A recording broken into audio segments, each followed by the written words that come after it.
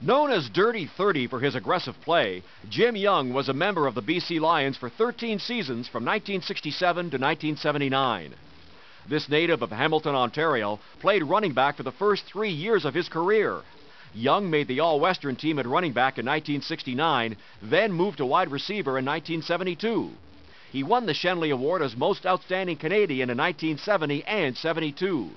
He played 197 games for the Lions and spent 1989 to 1992 working in the Lions front office. Jim Young was inducted into the Canadian Football Hall of Fame in 1991.